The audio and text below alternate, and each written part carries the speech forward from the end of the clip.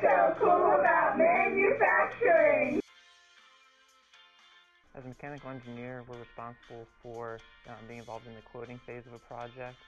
We talk to the customers, find out what they need us to do, and then we also work through the design phase and design up all the parts that they need to make the project work. Without mechanical engineers, it would be very difficult to get any projects up and running.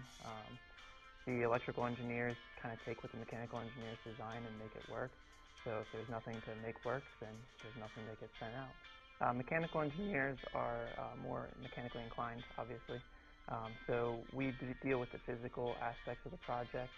The electrical and application engineers deal more with programming and electrical circuits. So anything that involves gears, chains, pulleys. By tooling, work on designing fixtures and program CNC grinders. Making a processes that work good. That's a lot of hands-on.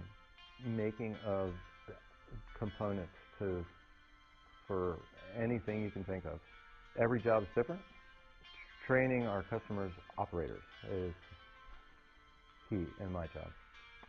Manufacturing means to me essentially creating something and providing it as a product to a variety of different customers.